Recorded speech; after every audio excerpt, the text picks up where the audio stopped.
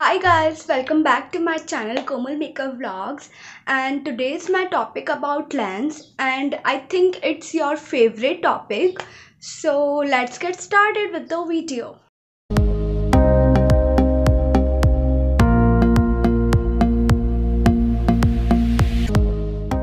So guys, after all मेरे पास बहुत सारे क्वेश्चंस आए थे और लोगों को बहुत ज़्यादा डाउट थे अबाउट लेंस के बारे में कि लेंस पहनते वक्त किधर देखना चाहिए और लेंस के बारे में बहुत कुछ।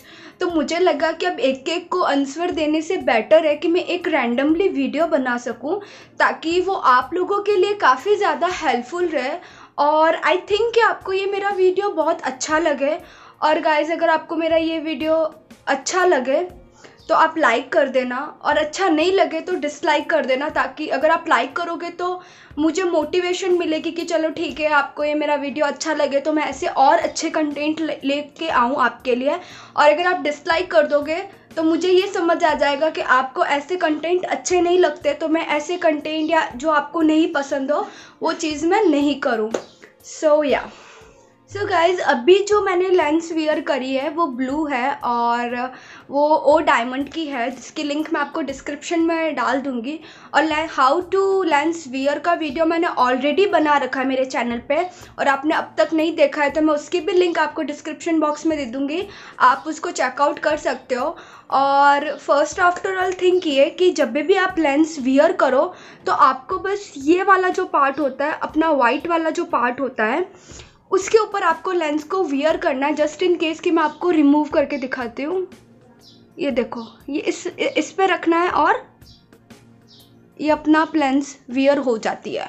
तो it's not a big deal कि बहुत प्रॉब्लम वाली बात है। और गाइज, अगर कभी ऐसा हो कि आप लेंस वियर कर रहे हो और वियर करते वक्त आपको आँखों में जलन हो रही है या कुछ चुभन सा लग रहा है, तो इट्स नॉट मीन कि आपकी लेंस में प्रॉब्लम है। इसका मतलब ये है कि आपके लेंस के अंदर हल्की सी मिट्टी या कुछ चला गया है, तो जिसको आप सॉल्यूशन के थ्रू क्लीन कर सकते हो। और इसीलिए तो गाइस, जो सॉल्यूशन होता है वो मेरे पास मल्टी सोल है, जो मैंने प्रीवियस वीडियो में भी बताया था आपको।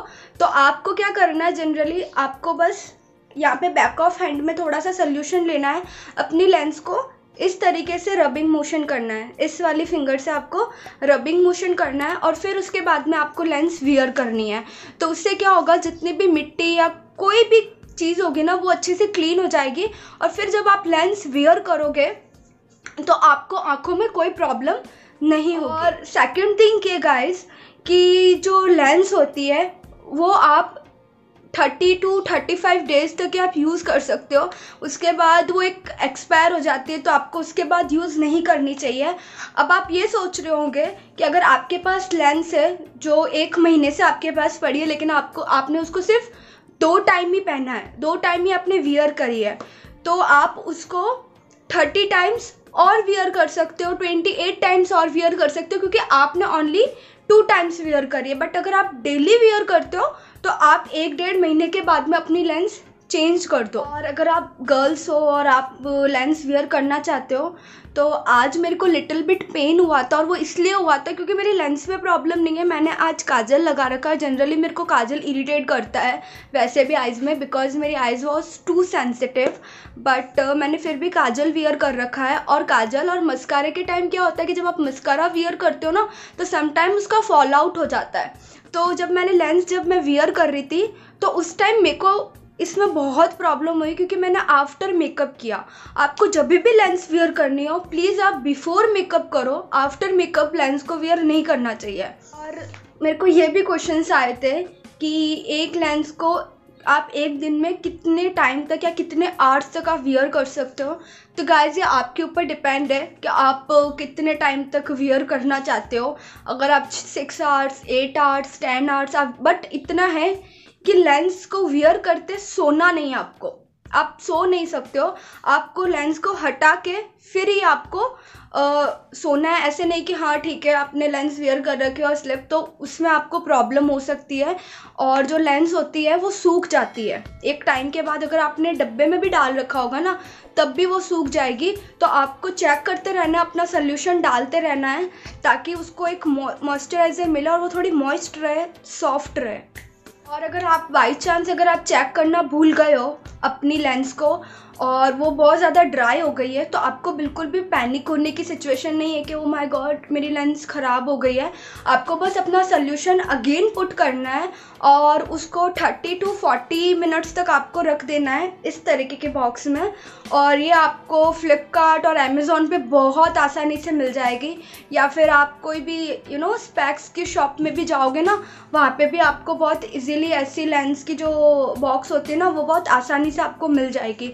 तो इसके अंदर आपको सोल्यूशन इस तरह से खोलना है, सोल्यूशन पुट करना है, इसके अंदर लेंस रखनी है, सोल्यूशन पुट करना है, वापस से क्लोज कर देना है। 30 to 40 मिनट्स तक आपको इसको रख देना है। उसके बाद में आप इसको वियर करो, ये वापस पहले जैसी हो जाएगी। ये ड्राई ज़रूर होती है, इसलिए आपको हर दिन आपको इसको चेक करते रहना है। एटलीस्ट 2-3 दिन में तो आपको इसको चेक करते ही रहना है, क्योंकि जो लेंस होती है वो सोल्यूशन को एब्जॉर्व करती है, तभी तो वो मॉइस्ट रहती है। लेकिन गाइस अगर आप स्पेक्स वियर करते हो और आपको अपने नंबर के हिसाब से लेंस लेनी है, तो आप प्लीज़ कभी भी ऑनलाइन या ऑफलाइन मत लेना। आप डॉक्टर से पहले सजेस्ट करना कि डॉक्टर आपको जो भी सजेस्ट करे कि आपको ऐसे लेंस है, आप उसके बारे में आप डिस्कस ज़रूर कर सकते हो कि आपको कैसा कलर चाहिए या आपको किस टाइप की वियर करनी है। बट आप एक बार प्लीज़ डॉक्टर से सजेस्ट कर ही आप वियर करना, नहीं तो प्रॉब्लम हो जाएगी आपकी आइज़ को, because eyes was to sensitive. So that बाकी नॉर्मली आप लेंस लो तो लेंस लेते वक्त आप जब भी ऑनलाइन परचेज़ करोगे तो वहाँ पे 0 लिखा हुआ आता है साइज़।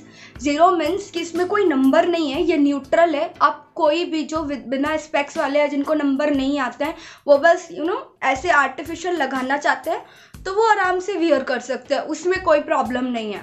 और गाइस एक और बात है कि अगर आप गर्ल्स और आपके नेल्स थोड़े बड़े हैं तो आप कभी भी इस तरीके से अंदर करके कभी भी मत निकालना लेंस को, क्योंकि जो एक तो आइज़ बहुत सेंसिटिव होती है और सेकंड थिंग ये कि जो लेंस होती है ना वो बहुत ज़्यादा थिन होती है, मतलब बहुत ज़्यादा पतली होती है वो। तो अगर आप उसको नॉर्मली निकालने की कोशिश करोगे ना वो फट जाएगी, उसके बाद आप यूज़ नहीं कर सकते हो। तो जब भी करो ना, ये वाला जो हिस्सा होता है ना इससे ही आपको निकालनी है, जस्ट इन केस कि ये देखो ये कितनी आसानी से फिर आप इसको इस तरह से पकड़ के निकाल दो। So simple. अगर आपको लेंस के बारे में आई डोंट थिंक सो क्या आपको और कोई डाउट होगा, बाकी आप सबके जितने भी डाउट थे वो सारे क्लियर हो गए, बिकॉज आई थिंक आपने मुझे लेंस वाले वीडियो में बहुत प्यार दिया, बहुत सपोर्ट दिया। थैंक यू सो मच उसके लिए। और प्लीज़ आप इसी वीडियो को भी उतना ही प्यार देना, and I hope so you really enjoy my video और ये काफ़ी हेल्पफुल रहा होगा आपके लिए। So like share and subscribe my channel. Love you.